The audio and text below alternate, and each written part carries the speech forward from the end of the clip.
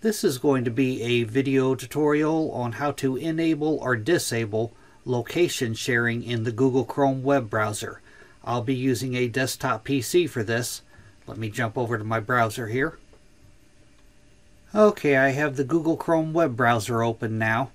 To enable or disable the location sharing, that means if websites can see where you're at or not, first thing you want to do is go up to the three-dot hamburger menu in the upper right hand corner. Click on that. Then you will go down to Settings and click on that. Now in the pane off to the left hand side here, you want to click on Privacy and Security.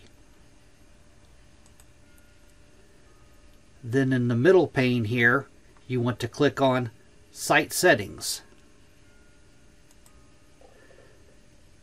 Then you'll scroll down to the Permissions section, and right below that, Location. Sites can ask for your location. You want to click on that. And then right here, by default, sites can ask for your location. To turn that off, you want to click this bottom circle here.